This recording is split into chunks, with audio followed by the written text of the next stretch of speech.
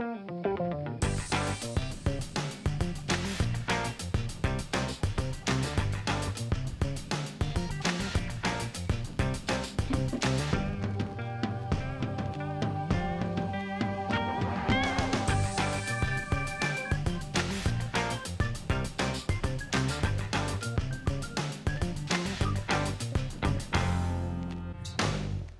I'm Bruce Cheney, and today in Homemade Science, I want to look at the classic demonstration of the centripetal swinging tray.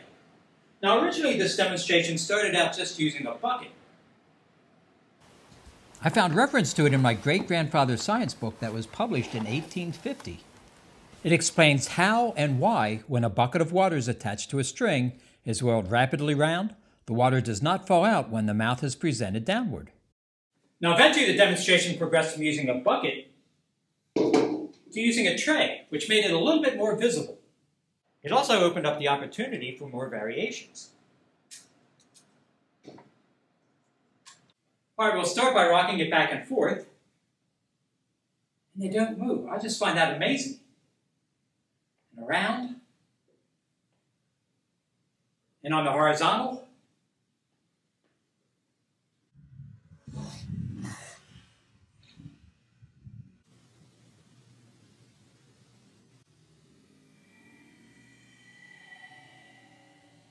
I just find this to be an amazing picture.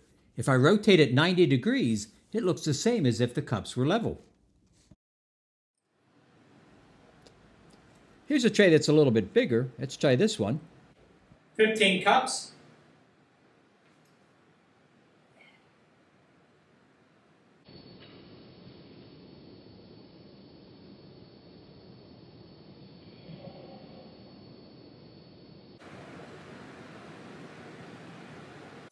Of course, everybody wants to try this for themselves, so we have some student versions. This piece was cut out of plywood. It had 4 holes drilled into it, and the string was knotted, in this case. This piece, a little bit larger, is made out of cardboard. It's reinforced with tape. And in this case, the string wasn't knotted. It actually runs from one hole to the next on both sides, and it gives it a little bit more support. Now, we also found handles make it easier to hold, and there's a variety of designs that you could use. Now, when students try this, instead of using a cup of water, I'd have them start with a bottle of water.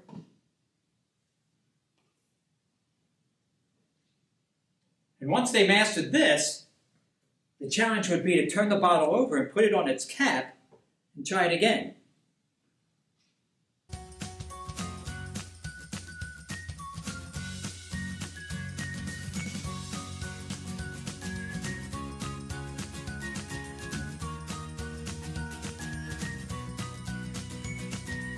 We've also tried a number of other objects on the tray. For example, this bouncing bird, raw eggs on a support, golf balls sitting on a golf tee, little seesaws, and stacks of coins. The balancing toys remain parallel to the ground when they're sitting upright, but once we start swinging them around, notice that they're parallel to the surface of the tray.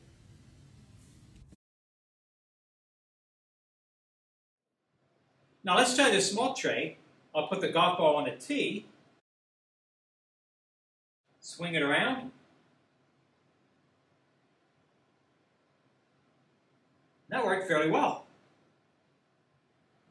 Now with some additional practice, there's some other demonstrations you can try.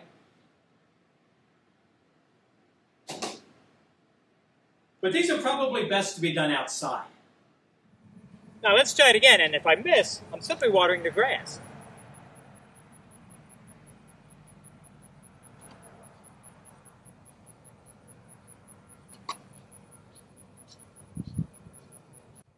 Whoa, that was close. Now let's try 2 revolutions.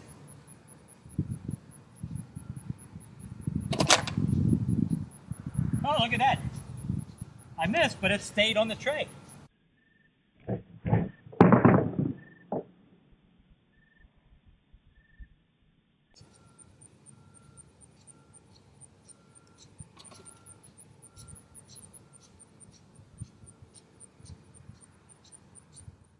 I think I'd like to investigate the center of rotation for this swinging tray.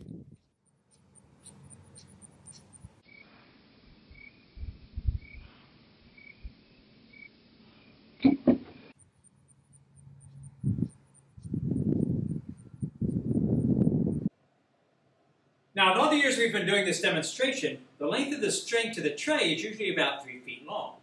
For this video, I was wondering if we could go longer. So I made up another one, but I haven't tried it yet, so let's go see what happens. All right, let's give this a try. See if I can do one that's 7 feet long. Oh, great.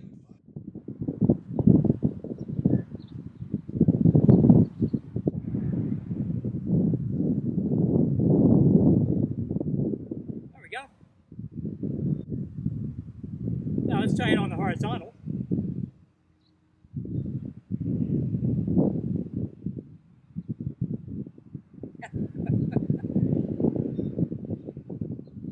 All right, now that we're successful at 7 feet, I think we can go much longer.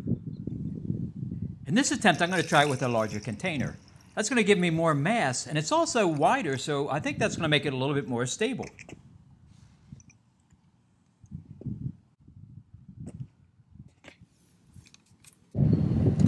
Okay, I think we're ready to try from a higher height. In this case, we're at the top of our stadium staircase, and we're going to try it over the back end. This string's about 14 feet long. I want to see if this works.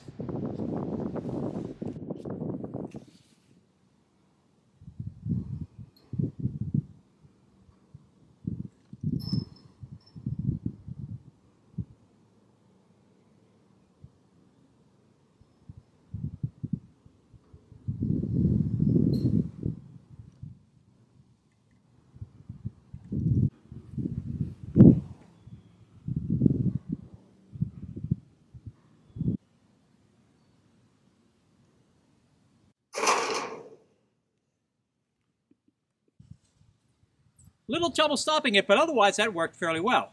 I want to go get a longer string, and then we'll try it again. The string's now 18 feet. Any longer now, I was afraid I'd hit the ground.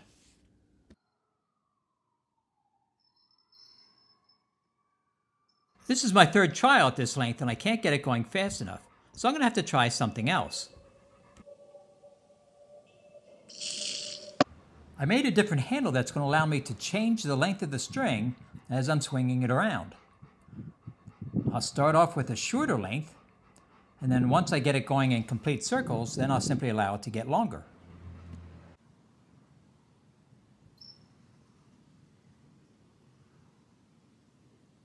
This method has actually worked fairly well. I've gotten it out to that full 18-foot length of string.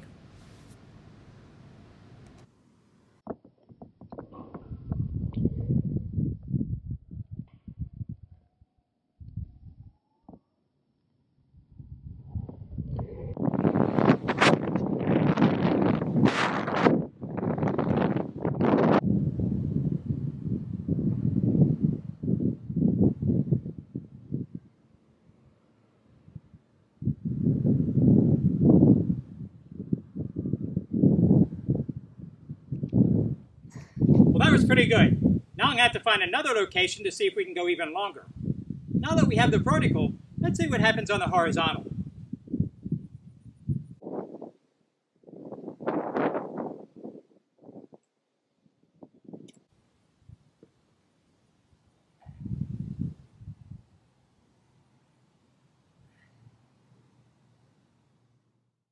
How long could the string be?